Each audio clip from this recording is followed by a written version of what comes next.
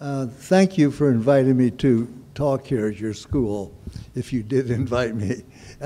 These slides, the visual material may be a little chaotic. I don't remember whether it's all chronological or not, and I think it looks okay, so I'm not embarrassed, but I have no idea what speed they're gonna go or what's gonna happen, you know. So anyway, just bear with me. I'll make comments as I go along for about 45 minutes, 50 minutes, and then I'll answer questions, and that's the program.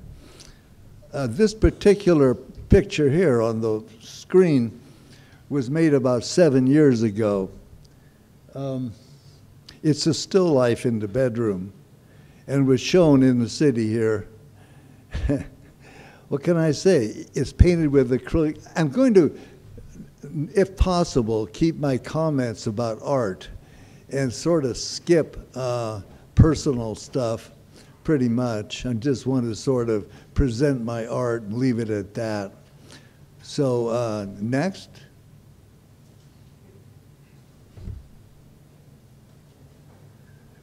Okay, this is a story of a Neptune from a little bit earlier.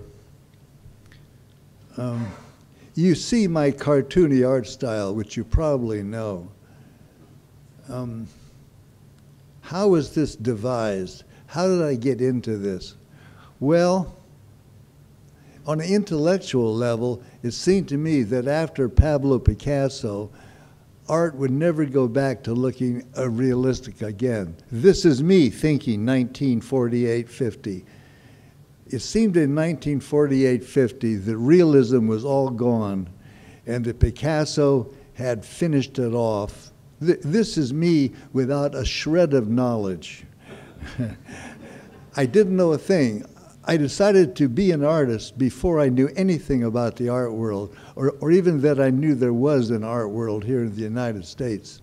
My sole information was Time and Life magazine in the late 40s, which actually was not such a bad source of knowledge as you might think. They were generous. They gave a lot of attention to art in those years, and all kinds of art, everything from Jackson Pollock to Paul Cadmus, everything you can imagine. In Time magazine, I read about Buffet, Dubuffet, and many other artists. But I didn't find out a single thing really about the art world of the United States. It was a complete mystery to me. I decided to be an artist in 1950 because I didn't like the look of things that were going to happen to me. I didn't feel like commuting downtown, getting in a car and driving to an office building and sitting and talking about money at a desk. That didn't seem to me a romantic life. So it was a terrible tragedy in my family when I said I wanted to be an artist. To be an artist in 1950 is like being transgender right now. I mean, your parents would literally faint, and you'd have to revive them practically. So anyway, I became an artist, and I went to art school, Washington University. Next. Here's George Bush at Abu Ghraib. These are fairly large acrylic paintings. These first ones seem to be fairly recent. Anyway, so I went to art school in St. Louis, and I graduated in 1956.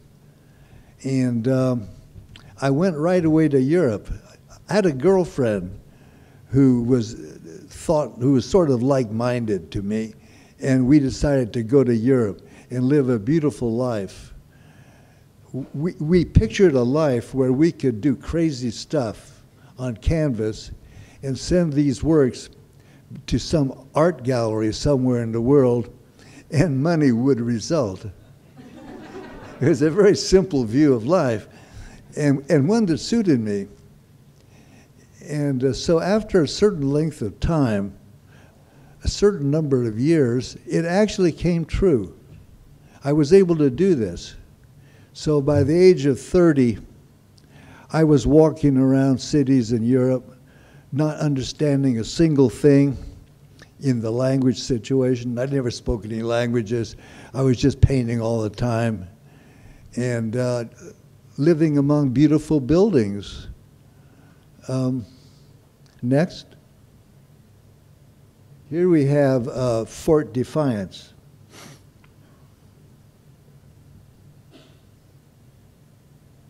Yeah.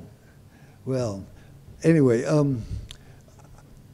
as I think of things to say, I'll just say them without regard to whether or not they pertain to the picture. People have often asked me in the last 30 or 40 years why there's so much sex and violence in my pictures. Actually, I'm quite a normal person, so why is this going on? Why is that? Why are people always getting shot full of arrows, bullets, and so on? Why is there sexual torment and so on and so on? Why is this happening? For some reason, I can't explain this very well, but when I was very young and started art, like 48, 1947, 48, 49, in there I made my very first paintings. For some unknown reason, I thought my personal life was of no interest whatsoever. Just zero, zilch. So I thought, God, I can't paint my life. My life isn't worth painting. Nobody would ever look at it. So I simply released myself from the demand that you tell the truth. And I decided to say anything whatsoever in my paintings, just anything. Like if I want to paint a picture of an earthquake, I paint a picture of an earthquake.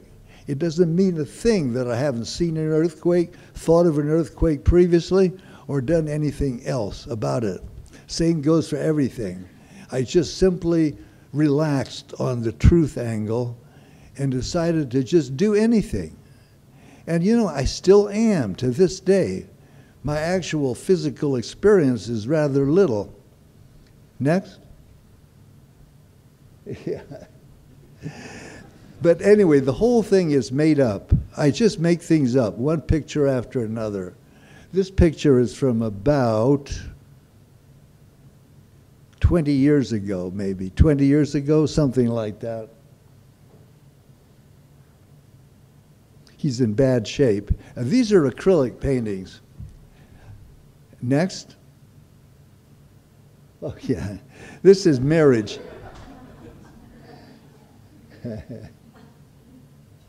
He's got the wrong attitude. But they're happy anyway. I don't understand why it is that modern art in America is asked to be so boring in a way, to not have any psychology in it. I mean, if you go into an art gallery in this country, you're more likely to see geometric designs than anything. I can never understand why this is. I mean, I can look at geometric designs for like 25 minutes if I have to. But I mean, really, when it comes to psychology, it's so much better. I love it. Next. Here's de Kooning's Woman from not too long ago, not too many years ago, 5 or 6. It's, I have been interested in art too, but unfortunately, my life is characterized by a lot of isolation and lack of information, which is my own fault. I was not denied information, really. After I got to art school, I had the normal experiences that people have at art school, and I mean, I got to reading the Art News magazine. I knew who de Kooning was. I knew who Jackson Pollock was, the whole thing. I mean, so why don't I have any knowledge of these things, really? Why was I not involved? Why did I not partake of the same things that my fellow art students partook of? I don't know. There is no excuse, really. This is my contact with modern art. I sometimes make a version of somebody else's picture. It's not to be insulting, and it's not to be praising. the objective of the picture of somebody else's picture is I lean on them to get some kind of fame going, if you know what I mean. I mean, there's somebody well known, there's some sort of something like that going on. Next. Oh, here's Stalin. Yeah. He's winning World War II. World War II does always interest me, although I was too young to experience it. I like knowing about it, and I'm a total sucker for any sort of memoirs, especially of Jewish people, and any memories of tragedies, horrors, things of that nature, executions of war criminals. That's the kind of thing that I go for under normal circumstances. I can be interested in other things too. Next. Yeah, here we have another artist's work. Max Beckmann, German artist that you may know, or not, I don't know.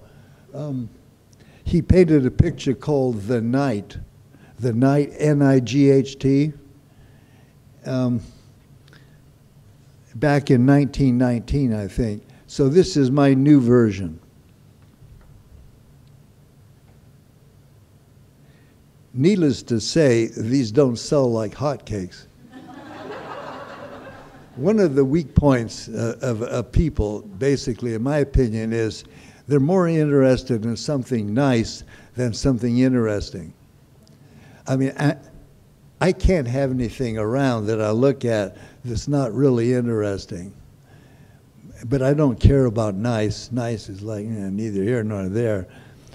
Next. Here's North America, kind of a map of.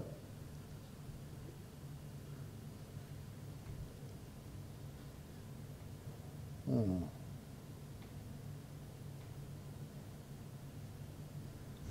Crashing airplanes have always interested me because actually I missed the first mid-air collision not by sleeping in late, but by simply being too lazy to go to the airport. That was in 1956. The first mid-air collision was over the Grand Canyon, and it was the flight before mine from St. Louis to San Francisco. So I just deliberately sat at the table in St. Louis and read the comics to sort of thwart my father, I think. Anyway, when I got off the airplane in San Francisco, there were these, there was the headline in the paper, airplanes collide in midair, 129 killed. So I realized that by reading the comics, I'd saved my life. Otherwise, I would have been on that plane. Next. Here we have Cowboy. This is a painting called Cowboy. It's quite recent. This was shown in Los Angeles not much more than a year ago. It's my attempt towards a certain kind of abstraction. Abstraction has so far baffled me. I want to take part in that too, because I don't have any beliefs or standards. I mean, I'm ready to paint any picture. If I want to paint a picture, it's as good as painted. I don't have any thoughts like, quality, like, one kind of picture is better than another. I think abstraction is okay. The only difference between abstract painting and a realistic painting, the way I see it, is the abstract painting, you don't know what it is. Otherwise, it's the same thing. Next. Here's another quite recent painting. That was, the last one was shown in Los Angeles. This one is shown in London. Anyway, I also, if in case there's art students in the audience, I sort of think there is, I have a technical tip for using acrylic. You may know this already, but Acrylic has a dead and dry look that people have always complained about. Ever since I started using acrylic in 1964, 68, I started using acrylic in those years. Acrylic has a dead look that people have told me about over and over again. Said, look, you can't tell the dark green from the dark blue. It's just one dead color, and so on and so on. And it is true, but you know what you can do? You can glaze it with another kind of paint, and it just perks right up, and it looks good again. And I've been doing this during most of my life, I guess, and it works great. In recent years, the last 10 about, I use Stay Wet acrylic by Golden. You know, they have these two brands. They have a normal brand of acrylic, and then they have another kind that supposedly stays wet for a month. Actually, it doesn't. It stays wet for about 2 hours. but that's enough. That's plenty of time. And it refreshes the paint. It refreshes the acrylic paint. It makes it look just as good as oil paint. In fact, better. You may not agree. I don't know. This is sort of my idea of good looking. Next. Oh, that last one was Superman and Superdog meet God in the asteroid belt. This here is the Cowboy's Last Drink. I think what we're seeing is recent work, very recent, because I designed my slideshow that you're seeing tonight about 4 years ago, and I haven't altered it, but I just add 2 or 3 pictures every once in a while. When I have a show or something like that, I just add a couple of pictures. Why not? So this is from about a year ago, this picture. Next. Here's Rembrandt's Night Watch, which is currently on the wall. You can see this painting at the Mary Boone Gallery. It's there right now.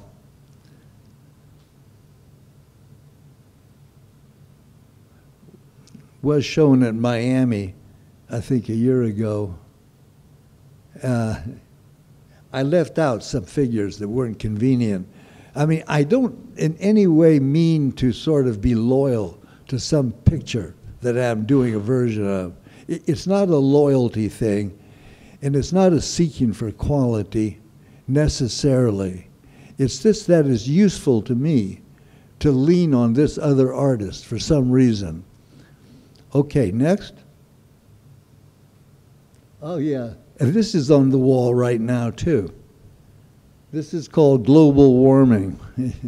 It's a selection of problems of the last day, sort of. He's got a squirrel on his shoulder. The idea of death by sweating has occurred to me in the subway sometimes. So I thought, well, why not, you know? I'm not sure that the color is always good in these. You'll have to excuse the quality of the digital. Next.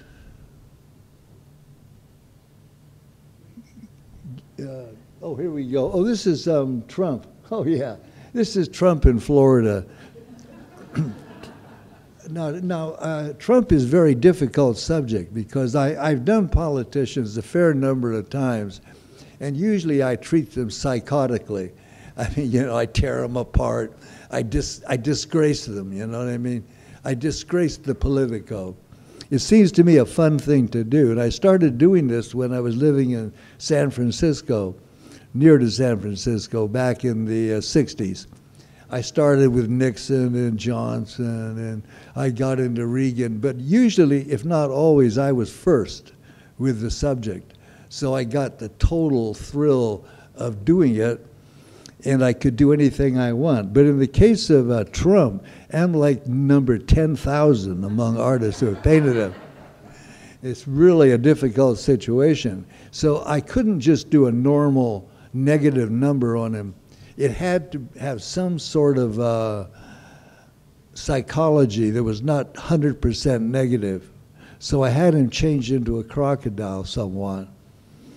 And I was expecting a great deal, not a great deal, just a certain amount of negative vibration from people I know for not being tough enough on this guy who was considered such a bad president, even by me, I'll admit, you know. And I thought, God, what am I going to do? Well, nothing. The response has not been that negative, so I'm pleased enough. But after I finished my 2 Trump paintings, I realized the only really refreshing picture of Trump has to be positive. And that's a hard picture to paint. So I'm painting it right now. I figured out how to do it. All I did was change his gender. He becomes a woman. And as a woman, he can do all the good things.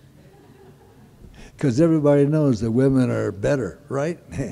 So my current painting, you can see it in Miami if you go to Miami, if they have a Miami due to storms and whatnot. Next. Oh, here's the Alamo, Return to the Alamo. This is one of my favorite recent paintings. I like the complexity here and the attitude. This is dedicated to cartoon violence or cheap sensationalism. I don't know why these things are looked down on. I feel very, very defensive about cartoon violence. I like it a lot, and I don't care what other people say. And the same goes for cheap sensationalism. It's my goal. Let me just put it that way. I'm 83 years old, and it's still my goal. And I don't see why sensationalism is always described as cheap. It's not. A lot of gunplay here. Notice these Mexicans, they have lousy uniforms, but they know how to handle those under-the-arm cannons. Except for the guy on the right, who's gone bye-bye.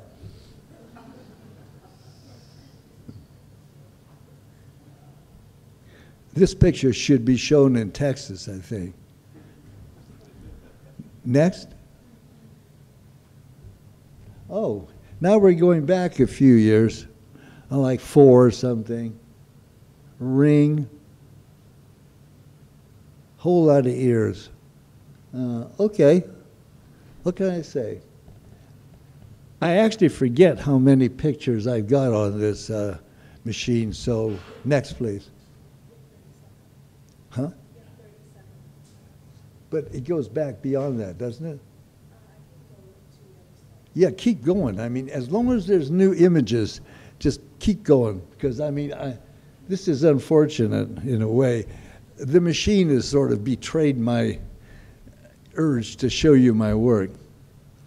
This is Cake and Pie Make Love. It's just obvious, right? I mean, what else could it be?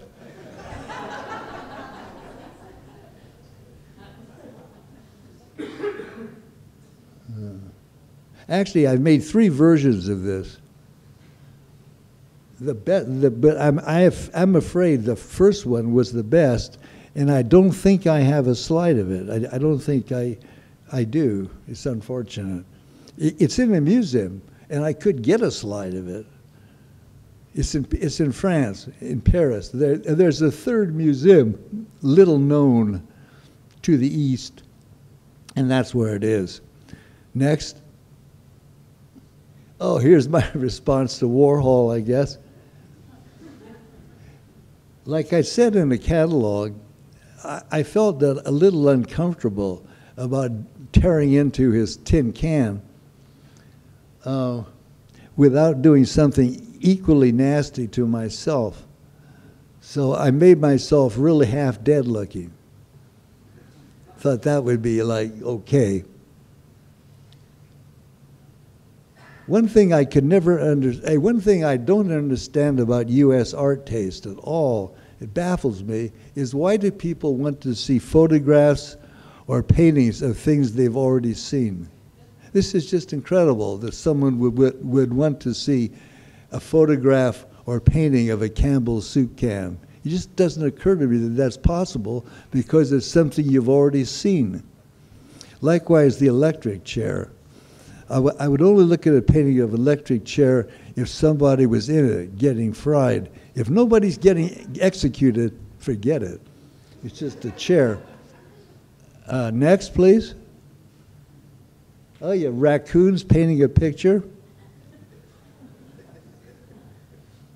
Here I am leaning on Jackson Pollock a little bit, you know.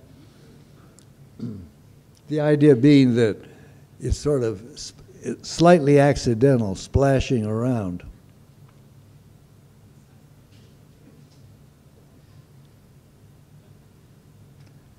Well, this is just a parade of imagery, really. That's all I got to show. Next. Next. Oh, here we go. Oh, wait a second. Back one. Can you go back one? Oh, there we go. This is my first shark in a bathtub. You know, I like both kinds of paintings. I like the kind of painting where you plan it out. Like my current painting is planned out, but I also like the kind of painting where you don't plan it out, where it makes itself up as you go along. This painting, for instance, is made up as I went along. I had no idea what I was going to do as I started it. Like, well, let's do a shark. Let's do this. Let's do that. Let's see what happens. I don't want to follow rules, including my own, if it's possible. Although at the same time, I don't mind following rules. You know, I mean, I'm full of contradictions because I see nothing wrong with contradictions. Next. A businessman commits suicide.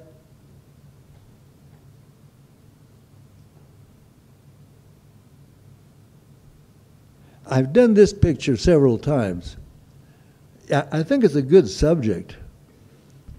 Not because I don't like business people, quite the opposite. I've had much better luck with business people than I have with intellectuals. No kidding. In spite of the fact that these are as hard to sell as you can imagine, I've actually had much better support from the business community than the intellectual community. There's something about the intellectual community and me that doesn't get on. I leave that to your imagination. Next. Yeah, here's the Rembrandt picture. Rembrandt's Beef, but changed to modern Donald Duck. I've been using Donald Duck since way back there in my first art show, 1962.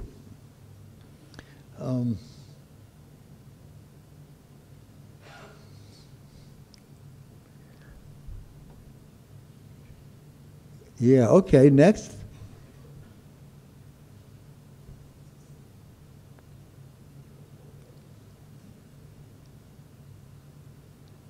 Next.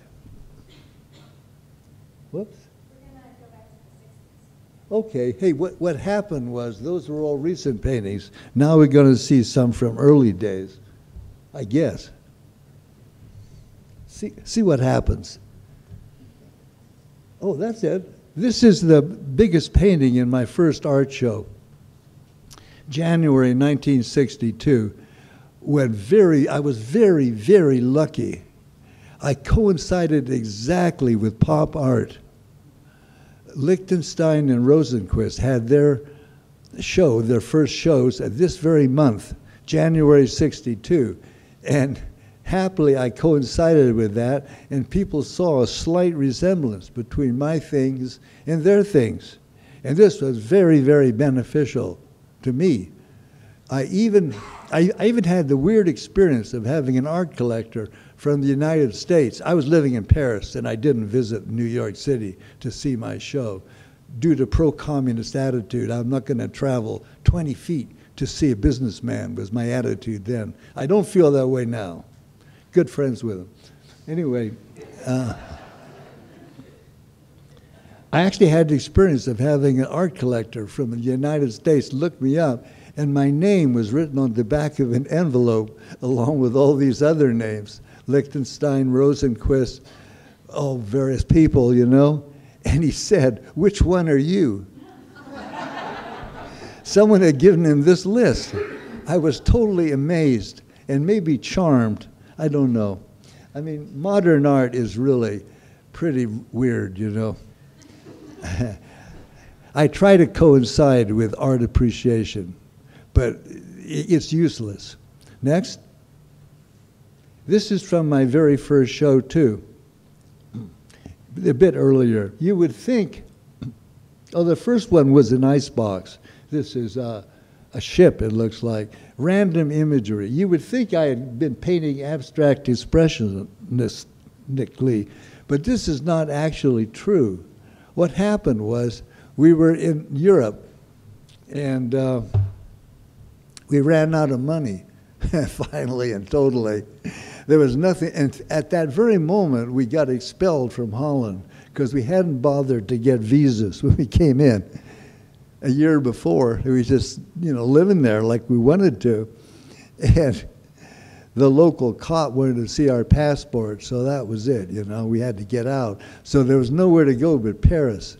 And actually, that was a lucky break because Paris was a place where they had art galleries. I was in Holland because my girlfriend wanted to paint there. She had little practical sense, in my opinion. I mean, she didn't give a damn about art galleries or anything like that. She just wanted to express herself honestly and paint the landscape. So I had to be there too, painting landscapes. But anyway, so we got to Paris, and there was nothing, no way out of it. I had to make some compromise. I had to have an art career right then. So I said, well, let's see what's going on. And I looked in the bookstore windows, and there was these big art books, fancy looking things about American artists, de Kooning and so on. So I thought, that must be it. I give up. I'm going to paint that way. So I started immediately painting abstract expressionistically right then. And I don't know, after a few months, after less than a few months, I began to inject subject matter into it. Next. And here's an example of subject matter injected. Oh, this is 62. This is done with crayon, I guess. This is work on paper, probably about 30 inches high and 20 inches wide, something like that. Next. This is an icebox. Actually, the icebox achieved some popularity, so I ended up painting about 8 or 9 iceboxes. And as soon as I was successful, we celebrated by moving to Rome, Italy, because Paris seemed gloomy, it seemed gray, desperate. Also, having been really, really poor, we wanted a change. Now we had money. It was amazing. Modern art worked for me. It worked. I mean, just the opposite of what you would think. Next. Here's another icebox.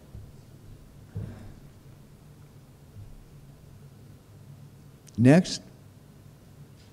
Here's Superman in a jam. Now you see, these were painted spontaneously. These were not planned in advance very much, I don't think. This was painted in Rome, Italy. Must have been 1963, something like that. Maybe 64, I don't remember.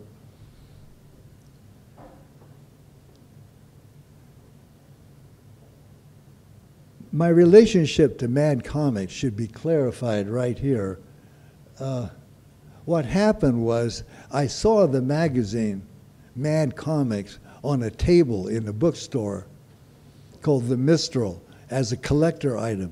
There was photoplay and Argosy and, you know, horror comics and all these things from America on this big table, and they were for sale, for rather expensive, like $5 or something like that. So I just picked up the Mad Comics and looked at it for a moment. and realized that the thing that I had totally forgotten about was telling a story. For some unknown reason, I can't describe it because I don't know anything about it, modern art in America, up until pop art and maybe beyond that, was very, very clean. There was nothing in it but intelligent design. Who knows why that happened? I have no idea.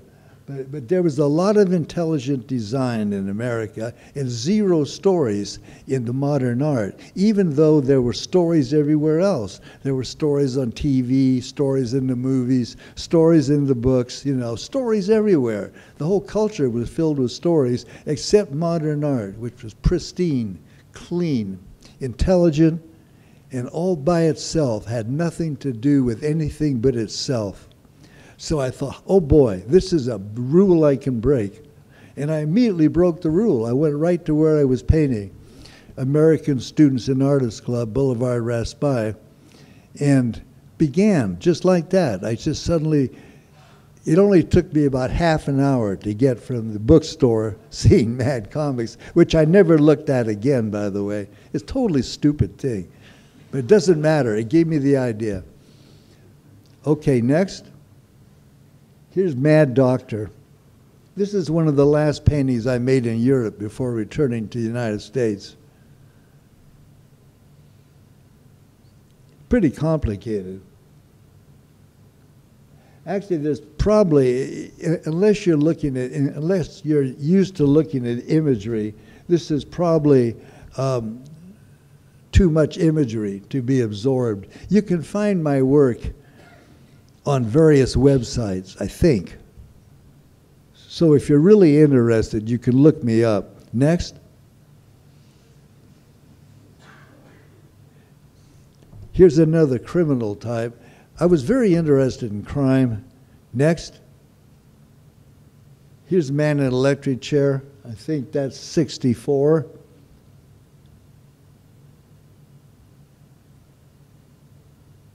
Yeah. Next. Oh, Donald Duck crucified. The way this idea came to me, I'm going to make a couple of more paintings having to do with God up in the sky, pointing certain things out. The way this idea came to me is in Rome, Italy, I lost my art studio. It's too complicated to go into here, but anyway, I had no place to paint.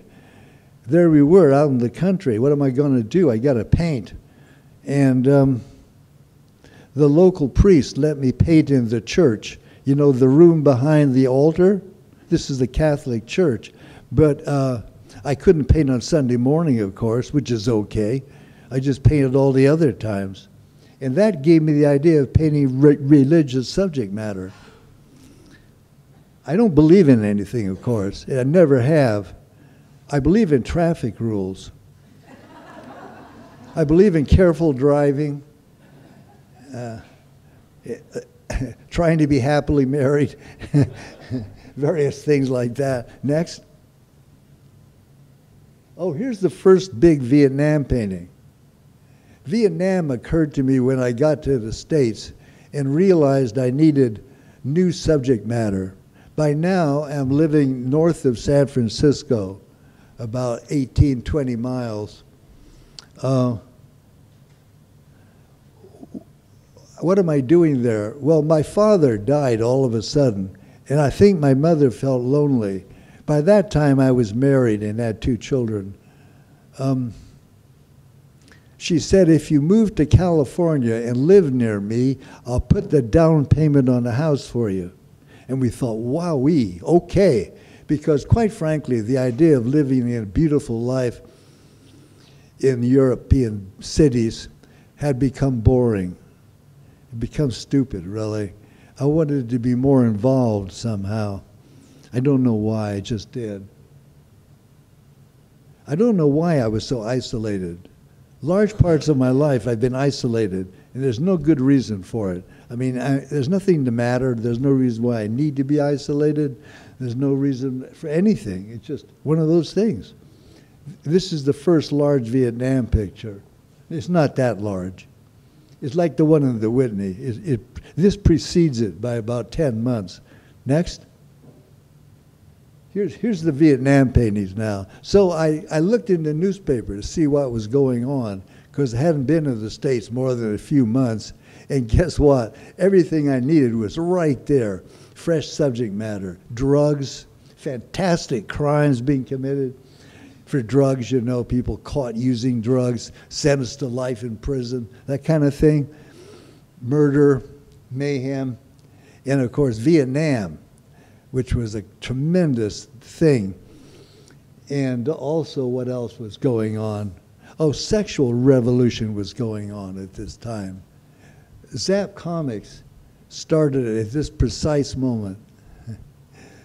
And let's see, I knew Crumb a little bit, and S. Clay Wilson. But however, I never wanted to be a cartoonist. I want to be a cartoony artist, but I don't want to be a cartoonist. I don't want to tie myself to a story. I want to just have random doings. This is random doings with GIs. Next. Here's San Francisco.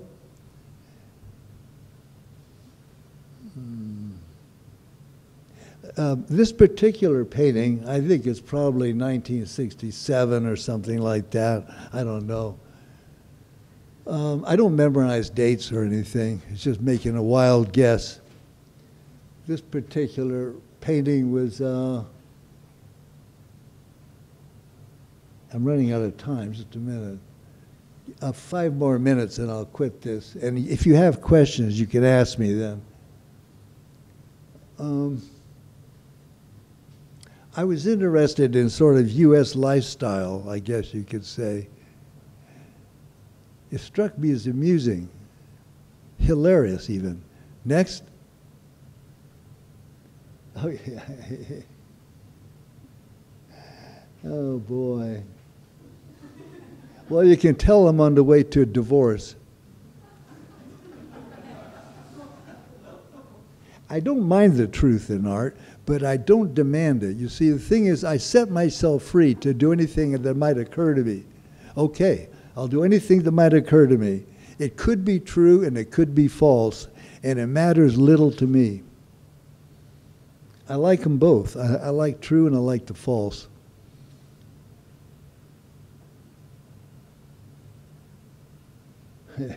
Okay, next. Some of these things do make me laugh. Here we have a leftist view of Vietnam, kind of, communist dame, bashing up GIs, mixed up with sex. I like it when ideas collide. I love it.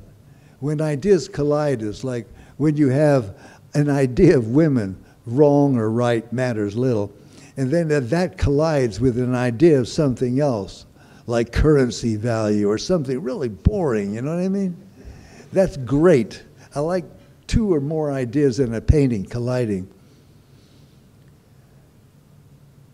I think in a way I'm going to admit that I want to have fun when I paint, and that I'm not really as serious as you would like me to be. Maybe. Maybe you don't want me to be. I don't know. It doesn't matter. I'm not taking any advice. Next. This is early. This is 1958. This is when I first got to Paris. And I was thinking of, this is one of the first things, this is when I was tried for 2 weeks to be an abstract expressionist and found it was very easy. All you got to do is splash around. So having done that, I needed to have something in the picture. You can't just have a picture with splashes. I mean, that's already being done. So here I'm thinking of putting in kitchen machinery. This is supposed to be a washing machine. Next. Is there any more? We can go to the 70s. We can go to which? Oh, here, this. Hey, wait, leave that one on. Leave that one on. Okay. I don't know what that mark is. Shouldn't be there. You see that black mark under her mouth? That shouldn't be there. This was suggested to me because, one of the things that was going on in California when I was living there, this is 1964 to,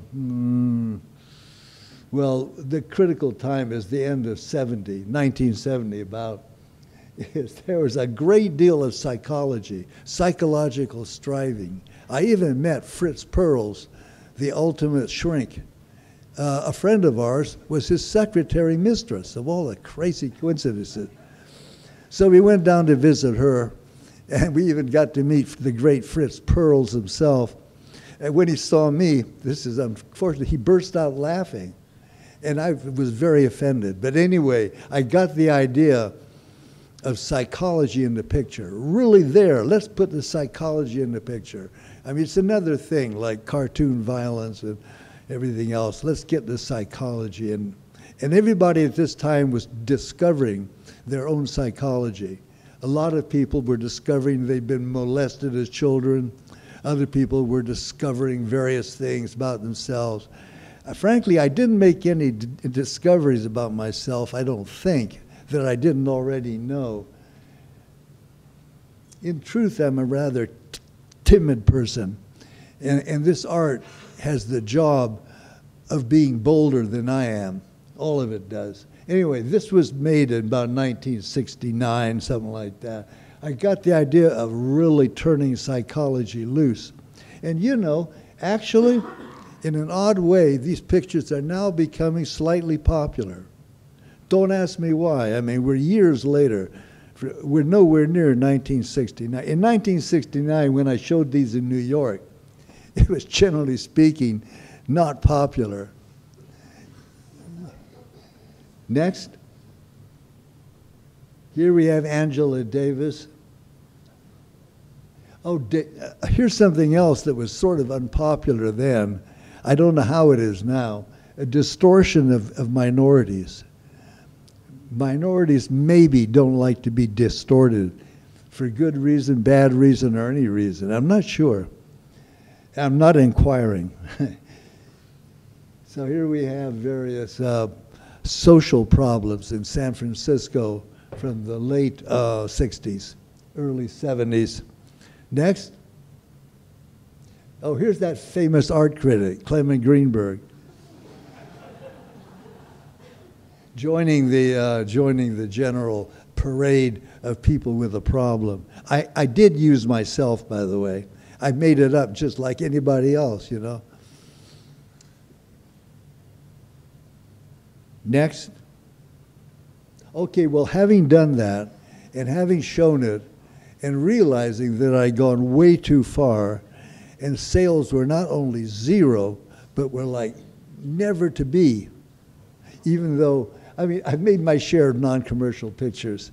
It was fun, frankly. But I decided to try and make friends with the art world, to show a little interest in masterpieces. So here's Picasso's Guernica, done my way, you know. I mean, I'm just leaning on Picasso. I'm not showing respect or lack of respect, I don't think. Next. Here's a modern home. I like architecture a lot. It's just so crazy. The first one I ever did, I did because I met an architecture teacher. This is in Texas, and he said, what the students do is when they have a problem that they can't solve in the drawing, they put a plant in front of it. So actually, I taught for 19 years, and that probably is true. Next. Here's Custer's Last Stand.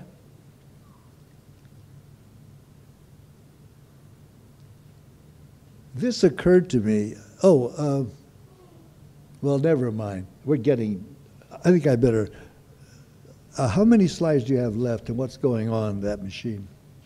We have as many as you want. We still have like 10 left in the 70s or the 80s. I think I'll leave it at that point. And I think I'll invite, because it's 7:30, I think I'll invite anybody in the audience to ask any question if they wish to.